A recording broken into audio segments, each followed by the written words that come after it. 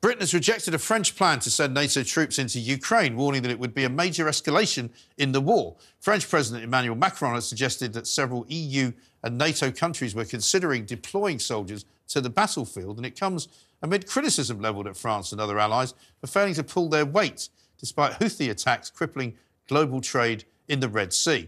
To discuss this and more, let's bring in Times Defence Editor Larissa Brown. Larissa, a very good evening to you. Welcome to the Independent Republic of Mike Graham. We've got a nice exclusive of yours to talk about in a little while. But let's chat first about NATO, about Emmanuel Macron. We know he's not particularly solid on his home ground. Is this his kind of latest attempt to try and make France look a bit more sort of, I don't know, relevant in Europe? Well, he said that he wouldn't rule out the fact that troops could be sent to Ukraine. They were quite interesting remarks because I remember a few years ago, President Biden saying that America wouldn't send troops to Ukraine. And I remember speaking to a minister here in the UK and they were saying, why would he say that? Let's be a bit ambiguous. Let's not tell Putin exactly what we do. Let's keep him guessing. And maybe that was what Macron was trying to do this week. But again, quite swiftly, the US said that they wouldn't be sending troops in. Britain followed. They said that, of course, we wouldn't send troops in or a large-scale deployment to Ukraine. And so did Germany. So it's obviously not going to happen.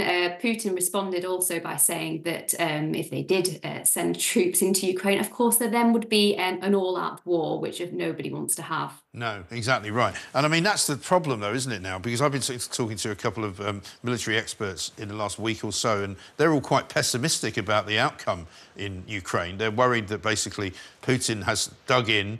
He may not get much out of Ukraine, but he'll get a bit of it. That seems to be the kind of the current thinking in military circles.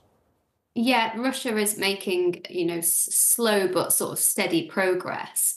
And I was speaking to security sources last week, and they were saying that Putin is more optimistic now than he was a year ago. And of course, we're still waiting for that funding from America to come through. Right. They've still got this £60 billion worth of aid to get through Congress.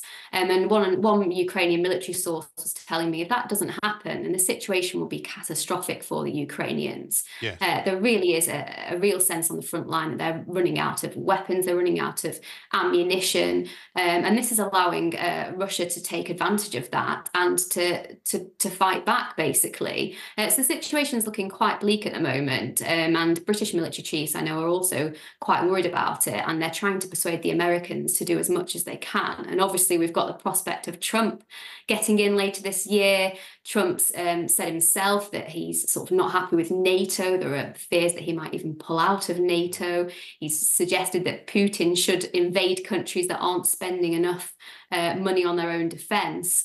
And so it's quite a worrying future that we could have. Yes, exactly. And is it because it's an election year, both in the US and here, that whether the public actually wants more money spent in Ukraine is going to become a much bigger issue than it has been so far? Because there's quite a strong body of opinion in both here, in this country and in the US, where people say, well, hang on a minute, why are we keeping sending these billions and billions of pounds for what seems to be an endless conflict when we could be spending it on our own country? Yeah, it's an interesting argument. And I remember someone telling me a few years ago that there's never any money in defence. You don't really hear never any votes in defence. You don't really hear Rishi Sunak coming out talking about defence much. A minister told me that he isn't interested in defence or foreign policy. He's more concerned about domestic policies because he thinks that that's what's going to win votes ultimately. Yeah. And we've got the budget coming up next week, and we've been told that there's not going to be any more money for defence. And there are quite a few former defence secretaries now coming forward to say that there needs to be more money, because if you have these chiefs coming out saying that we're living in the most dangerous period since the end of the Cold War, then why isn't something being done about it? Why aren't we investing in our armed forces?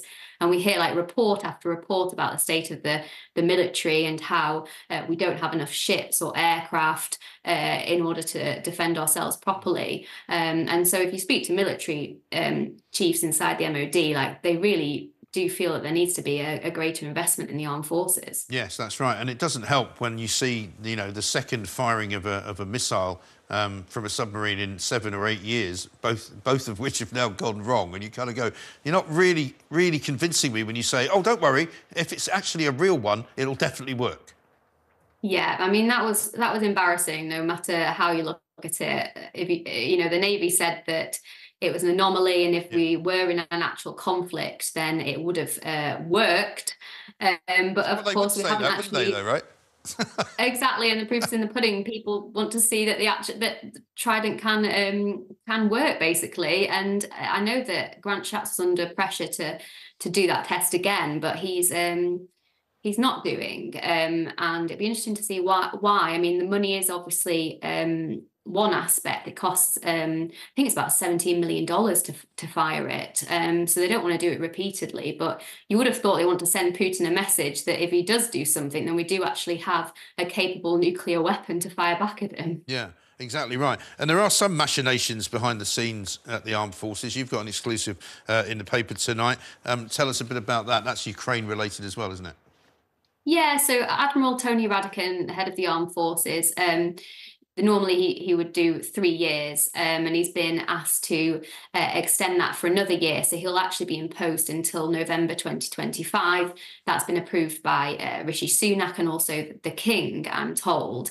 And that's quite interesting because sources that I was speaking to today were telling me that he's had a really crucial role in the war in Ukraine. Yes. And they were saying stuff that I didn't realize before. Like he went to Ukraine and had this meeting with Zelensky on his own for I think about 45 minutes, where they talked about future strategy in Ukraine and battle plans. And a Ukrainian military source was telling me that Radakin had really helped them to work out what they do in the war against Russia. And this comes as the Americans were a bit concerned about looking a bit too close to the Ukrainians and fearing that Russia might retaliate in some way. And so he seems to have really entered sort of a vacuum and done a really good job. And clearly Rishi Sunak's impressed and wants to keep him on. Yeah. And so, I mean, as far as the people you speak to are concerned, I mean, do you see this going on throughout the rest, certainly, of this year as a conflict? Oh, definitely. I don't think there's going to be any huge breakthrough this year. I think that there's no end in sight, really. I think for something to really change, Ukraine needs to get hold of long-range missiles that can really hit Russian territory. You know, Ukrainian military sources tell me that to change the war, they need to be hitting cities like Moscow.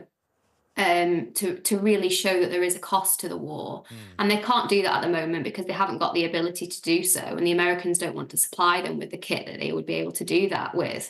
And yes, without sending them sort of new weapons, more aircraft, I just can't see it ending anytime soon. Right.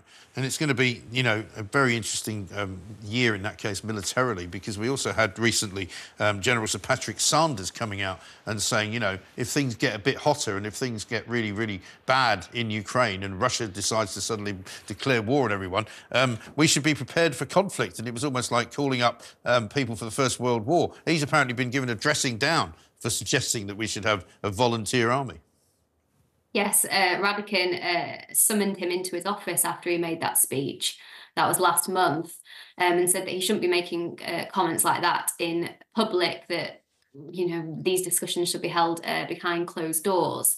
And Sanders had said that, you know, we should be training and equipping a citizen army. And actually, that does tally with conversations that I've been having. I went to a defence intelligence base a few weeks ago, and I was quite interested because for the first time in years, actually, people are talking a lot more about how you defend Britain. So if Britain comes in under attack, if missiles are raining down on the UK, what do we actually have to defend ourselves?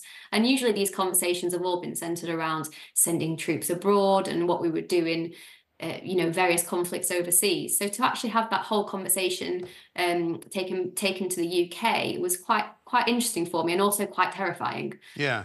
Absolutely right. And one of the other interesting things that came out of the whole sort of conversation was, particularly on a lot of phone-in shows and people's opinion polls, was a lot of people, particularly younger people, saying, I don't think I want to fight for my country, thanks very much indeed, which I thought was quite shocking, really. Yeah, the thing is, the army has a recruitment problem at the moment, where young people don't want to sign up in the same way that previous generations did, and the military knows that it's got to do something to try and persuade youngsters to do so. One idea that Sanders came up with was to have a summer boot camp, so like gap year students could spend a month seeing what it was like in the army. They get paid to do it, and the hope would be that they'd realise that actually it's a really great place to be, and they'd carry on as a reservist. So they're trying to think of lots of innovative ways of trying to persuade the younger generations to sign up. But yeah, they are struggling with it. Yeah, they really are. Also, I've just got a bit of breaking news here. It's an FT story that's just come into us.